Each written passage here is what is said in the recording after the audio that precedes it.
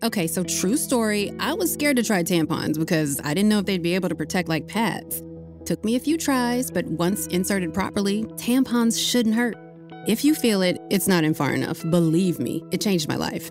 Like pads, tampons offer up to 100% leak-free protection, whether you're on the go or chilling at home. Now, I do and wear whatever I want on my period, thanks to the freedom and flexibility I get with adding Tampax to my routine. Learn more at Tampax.com.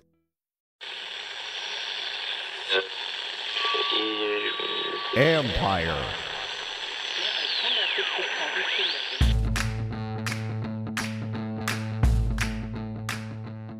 He's different.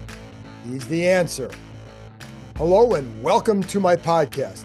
Those were the words of teammates describing Jayden Daniels after the game. Before I'm going to get to all that, a reminder, subscribe to the show wherever you get your podcasts. If you're watching us on YouTube, hit that like button, hit that subscribe button. You can find us there as part of Empire Media, AMPIRE. Always much appreciated when you tune in. Don't forget, you can read my work on ESPN.com. Have multiple stories up now on the site about Jayden Daniels and the Commanders' 38-33 win over the Cincinnati Bengals on Monday night. Man. So before I get into all that good stuff, a reminder, Bram Weinstein, the voice of Commanders, and I will be doing our regular live stream show at 7:30 p.m. Eastern Time Tuesday night. I'll be out in Arizona, so join us for that. Going to be bleary-eyed, but I know you're going to want to talk about this one because it was quite a game for multiple reasons. Also, Austin Eckler exited the game in the third quarter with a concussion, left the field, went into the locker room in the concussion protocol, was later diagnosed with that, ruled out. He will not travel with the team overnight to Arizona. Dan Quinn will update his status on Tuesday. We will talk to Quinn at 5:45 Eastern Time.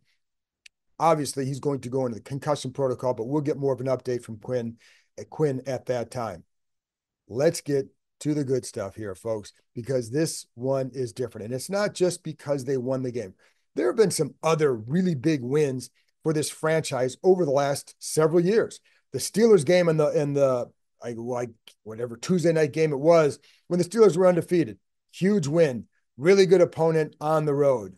Going up to Monday Night Football, beating the Philadelphia Eagles, a team that was undefeated at the time. Like, those were monstrous wins. But the reason why this one sticks out is not just because of the win. The Bengals were 0-2. They had holes, and we went over those holes before the game. I talked a lot about those. And one thing I would say is, and I said this, like, guys like Jayden Daniels are different. Primetime games are made for guys like Daniels. They're just different. That's why this game is different, because of what he showed. Folks, you got a quarterback. And I know that's been kind of said before. I've never said it like that, okay? Last time I said it was 2012. Robert Griffin III, who was really good. There's a difference with Jayden Daniels, though.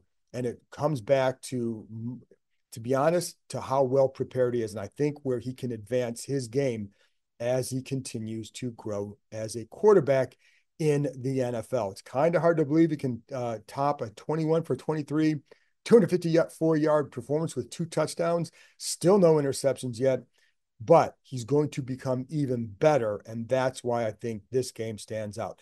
What he did tonight was impressive. This team has not punted for 14 straight drives, 14 straight scoring drives, not including kneel downs. I have not covered anything like that. This is really different, and I think that's why the game tonight stands out. And again, it's the poise that he shows, but we've talked about that.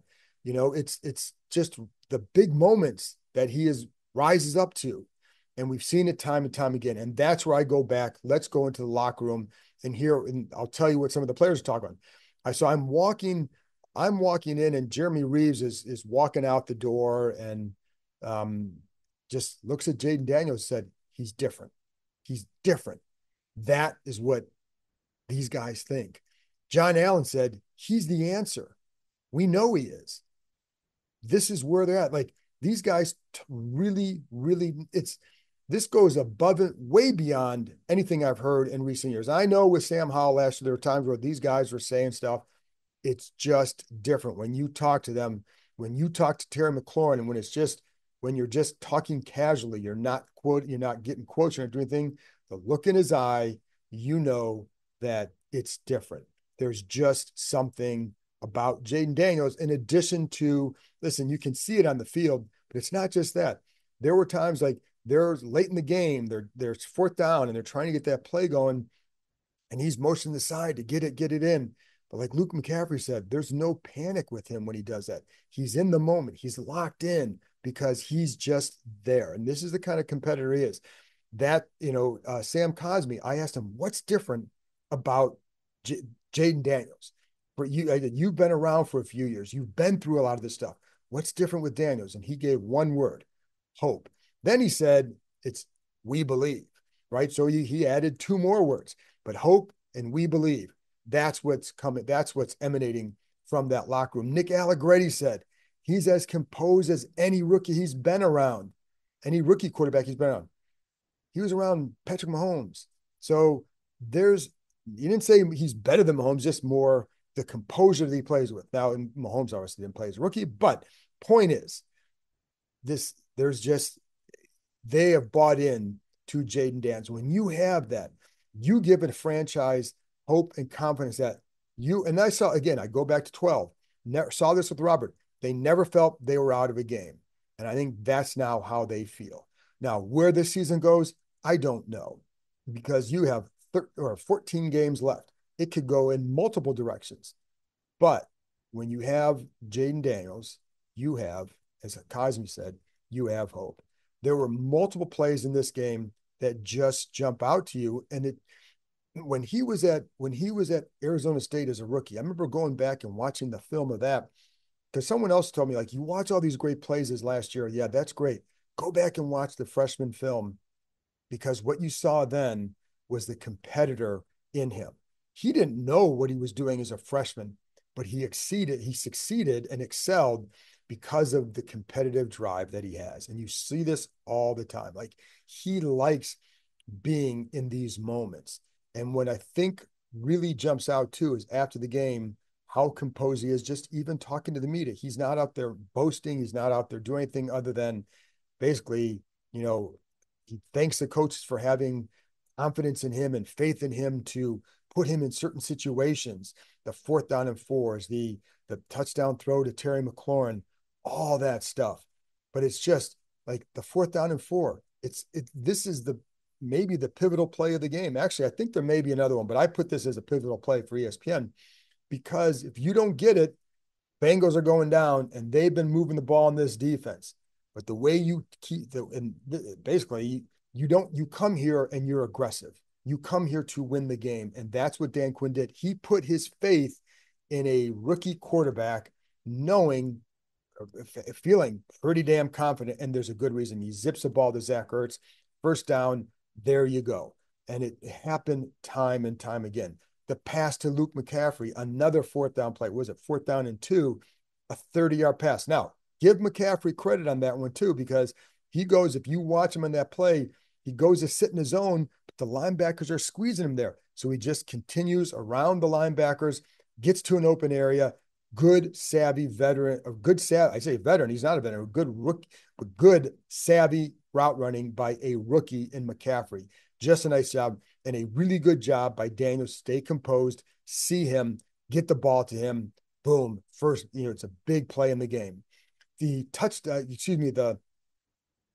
man, do you want to talk about the touchdown pass to Terry McLaurin right now? Let's do it then, because it's a cover 0 blitz. You have a defender just breathing and about to hit Daniels. He unleashes the ball. It travels about 45 yards in the air. A perfect throw. Now, McLaurin went up to the coach, to Kingsbury at that time. It's like, give me the ball. I want the ball. He tells Jayden Daniels that too. So what do? You deliver a strike. You drop a dime in that bucket. Every day when we're out of practice, they're trying to hit a ball in the bucket.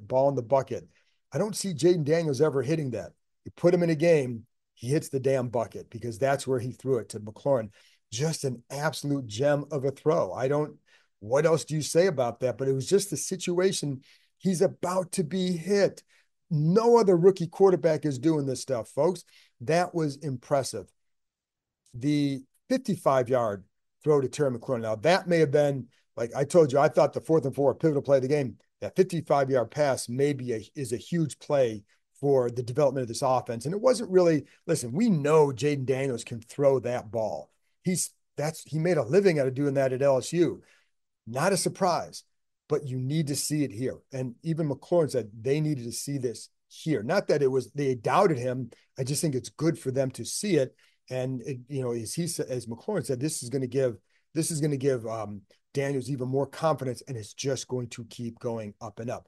But on that play, and I told you that I thought McLaurin could be a big factor in this one. First of all, there's good chemistry between the two. The first 2 games I thought was an aberration. There were multiple times in the first game where I thought they could have hooked up more, and so their yards McLaurin's stats could have been a lot different. But I also knew in this one, the way Cam Taylor-Britt plays, and yes, the guy who talked about the simplistic college offense, and as Zach Taylor, the Bengals coach, said after the game, is all he knows basically is that offense has not punted since the season opener. So you might want to settle down on the college offense stuff there. But if it is, you got beat by it in a big way. Anyway, on the 55-yarder, nothing necessarily. Well, I was going to say nothing special by McLaurin, except that it was. And here's where we go. So Cam Taylor-Britt, and I told you, he's a really good corner, but he plays to his help. So he's not going to really play a lot of man. It's a lot of zone, knowing where the help is, but also where McLaurin lines up at that plays in the inside. They know that there's 2 ways you can go. You can go down to the inside, cut the double team. You can go to the outside. So what McLaurin has to do, he's got to be very patient and not turn back inside too soon, because then you give Taylor-Britt a chance to react that way. So he presses him knowing that, and actually he didn't know initially which way he was going to go. Bobby Ingram told him, just be decisive, right? And then it's the receivers coach, be decisive on the play. So he starts to go up. He sees that Taylor-Britt starts to open up to the outside, anticipating that go ball down the side, because he's shown that too. As soon as he sees that, he takes a couple more steps. If you cut too soon, it gives him a chance to get back. He doesn't do that, cuts back, and a couple more yards, cuts back inside, and here comes another dime, or the first dime from Jayden Daniels. So just a really good job by those who connected that. But I told you, there's good chemistry. They talk all the time. They're watching film together and talking about stuff all the time. So that connection is only going to grow because of how both of them approach this game.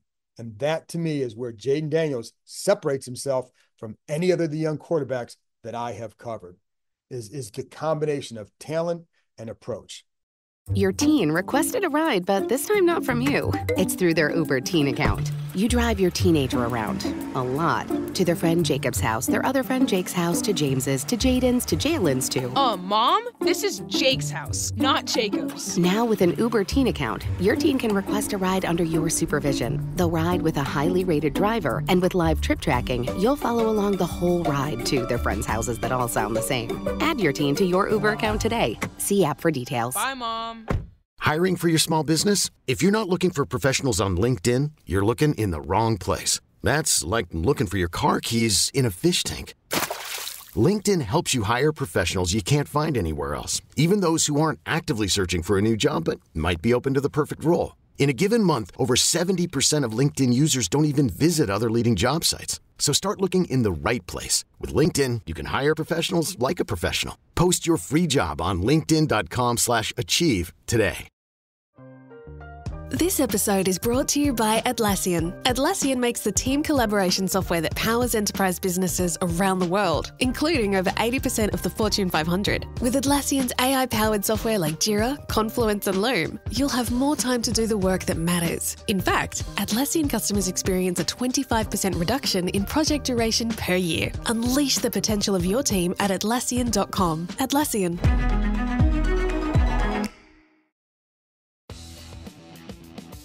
TD, Tutty, in for 6. Touchdowns matter more at DraftKings Sportsbook, an official sportsbook partner of the NFL. We don't care how they score them. We want to bet on touchdowns, and DraftKings Sportsbook is delivering. Ready to place your first bet? Try betting on something simple like a player to score a touchdown. Go to DraftKings Sportsbook app and make your pick.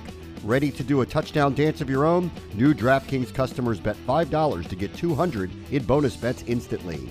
Score big with DraftKings Sportsbook, the #1 place to bet touchdowns. Download the Sportsbook app and use code KEIM, that's code KEIM, K-E-I-M, for new customers to get $200 in bonus bets when you bet just $5. Only at DraftKings Sportsbook. The crown is yours. Gambling problem? Call 1-800-GAMBLER. In New York, call 877-8-HOPE-NY or text HOPE-NY 467-369. In Connecticut, help is available for problem gambling. Call 888-789-7777 or visit ccpg.org. Please play responsibly. On behalf of Boot Hill Casino and Resort, Kansas, 21 plus age and eligibility varies by jurisdiction, void in Ontario. Bonus bets expire 168 hours after issuance. For additional terms and responsible gaming resources, see dkng.co/ftball. The 4th down and 1, the competitor comes out. It's a fake, fake handoff, just turning it up over the right side of the line. Daniels, we all know how slender he is, but he has no problem putting his head down, trying to get the yards through that. And now I go back to his freshman year. So there was a play, I think it was against Oregon. He's running a 2-point conversion. He turns the end, not a similar play, but it's like he's just running around the end. Well, there are multiple defenders there. I'm like, how do you get out of this? Well, he gets out of it by turning upfield, lowering his shoulder, and running through a guy at 160-some pounds. That's a competitor. And that's what I say. That's the stuff you saw on the freshman tape at Arizona State. That's what we saw here tonight. That play, that's a have to have it play. And when he has to have it, he's going to take that extra yard or get those yards and lower his shoulder and do all that. And that's what he did. And he picked it up because of competitor. He did a good job too. One of the things Dan Quinn talked about, and I want to watch some of them. I need to go back and rewatch the game. Haven't really done that, and a lot of times I try to watch some of it again before I even tape this. Hadn't had a chance. Folks, it's almost 2 a.m. and I got a 9 a.m. flight to Arizona. So I'm going to, I wanted to get this out to you as soon as I could, but I felt like he did a better job of keeping his eyes upfield. Now, it didn't always result in a pass down the field. A couple times it did, but I felt like he was more cognizant of that. And I think for getting there a couple weeks into the season is really impressive. And so just so much stuff to build on with Jayden Daniels that, man, I'm going to guess that you may not have slept a lot on after that game. And I don't blame you, because I think this is the first time that you can have a ton of hope, not just, again, for the season. I don't know where it's going to go, but you have to feel really good about what you've seen from him. There were a couple other bulleted throws that he had, and, there are a lot of throws at the line and whatever. Yeah, that's the NFL. The kid, he's completing over 80% of his passes, air yards around 6.7 yards. So they're not always going to, but they're moving the hell out of the ball. Do you care where they're going? Because they're getting the ball down the field. And he's very patient with it. And when there's a chance to attack, he's attacking. That's playing the position. That's the patience and the poise that you need to play the position. And that's what Daniels is showing. That again. So whatever you want to call it, man, it works. And it's been working. So, I'm sure there's going to be a time where Tress Way has to punt again. And maybe part of the deal with that number swap was Jayden Daniels told him, like, dude, I'm going to save your leg for the first few weeks. I don't know. But, I think the good thing for this offense is that there's a lot of room to grow. Noah Brown just is starting to integrate himself, and he's not going to be a 60 catch guy, but he can help this offense with some of those explosive plays. And I think you're going to see that. And then, like, Luke McCaffrey, I think, can become a little bit of a bigger part. I think there have been a couple times in the first couple of games where he's been more open for things when Daniels keeps his eyes upfield. That's why it's key for him to see, for them to see that he's starting to do that. Now, I don't know how often he was doing that, but it looks from the press box. And again, you got to go back and watch it and get all these angles. But from the press box, it looked like he was more aware of doing that. And that's where you're going to start. That's where you can start to see more big plays. Listen, the guy they're playing on Sunday, Kyler Murray, that's what he does. And it, results in some monstrous plays, as I've already seen on film, to Marvin Harrison and others because of that. So, the defense, I'm not going to spend a lot of time on that because there's not a whole lot there. Like the one thing they did do is they forced a couple of field goals. That's what they needed to do tonight, given the way the offense is playing. You cannot survive doing it like that because can the offense score 38 every game? Kind of a hard thing to do. Thought they would have a hard time tonight with T. Higgins back. I thought, the Bengals are really good offense. I did not like at all that they're covering Jamar Chase one-on-one. They do not have the corners to do that. They did it a couple times. He scored 2 touchdowns when they did that. And, nothing wrong with the effort. But what I also liked the defense, they had a couple plays early in the game where Samuelson, who got beat on one of the touchdowns, but he has a huge hit on the next series. You have Jeremy Chin with a huge hit to jar ball loose on another possession. You have Frankie Louvu delivering blow after blow. So I think there were some things to take away. The run defense has got to get better, but we knew that, right? And but I wanted, when I go back and watch the film, I'm going to be curious, like, what is the issue still tonight? I told you what I thought there was the first couple of weeks. There's still a problem, and it's going to have to get fixed because teams are going to take more and more advantage of it. And there were way too many big gaps to run through where, like, it's not just a matter of breaking a tackle at the line. Now, there were a couple of missed tackles, not just a matter of that. It's a matter of the gaps are too wide. And that has to change, because if it doesn't change, they're going to put the one thing they said they didn't want to do with Jayden Daniels is have him put that cape on. Well, guess what? That's what he's going to have to do if they don't get that fixed and at least start to become a little bit better and forcing some punts and giving the ball back to an offense where, now, like, they can do a lot, and a lot because of number 5. So I think I would say for you feel how you want. You should feel really good. Defense needs a lot of work, but again, going in, we knew the corners were going to need some work, and they need work. They've got to fix some things, but enjoy this one, folks, because you listen to the players, and I know that you've heard a lot of this stuff over the years. What I'm seeing in the locker room is different. What I'm seeing on their faces is different. What you're hearing from them is different. It sometimes can be hard to explain. I hope you're getting a feel for how different it is when you're hearing this, but I think the difference is you're actually seeing it on the field. There's not guesswork, and there's not, anything other than this is now who you guys have to root for. Enjoy it. Anyways, by the way, I think I told you about this. I wrote a story about, and it ran on Monday, kind of a good timing, but that's the plan. But it was all about his historic game against Florida LSU. And what you read in that story, if you read it, go back and read it, oral history, but it talks about all the talents, everything he showed in that game. We saw it tonight. And that's where we're going to call it a wrap here, folks. So I'll get into more of this stuff throughout the week.